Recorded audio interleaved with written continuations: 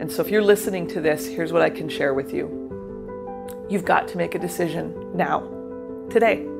You make a decision on who you're going to become 5 and 10 and 20 and 30 years from now, because you will look back on the decision you made today to invest in yourself. And that's truly what we're talking about. What John teaches is to become the very best version you can be for you, for your business, for your family, for your community, for your friends, for your children. And he's a model I'll follow.